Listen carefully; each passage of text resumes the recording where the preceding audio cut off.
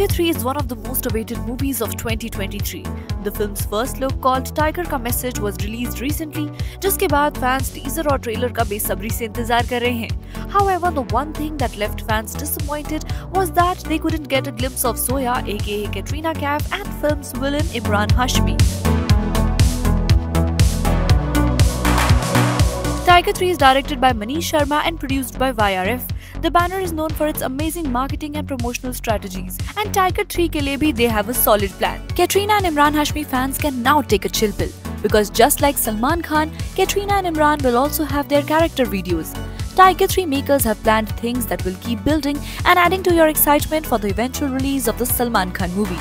Salman has brought a unique mix of emotions and strength in the much-awaited movie of 2023. This time, Tiger will fight for the country as well as for himself and his family.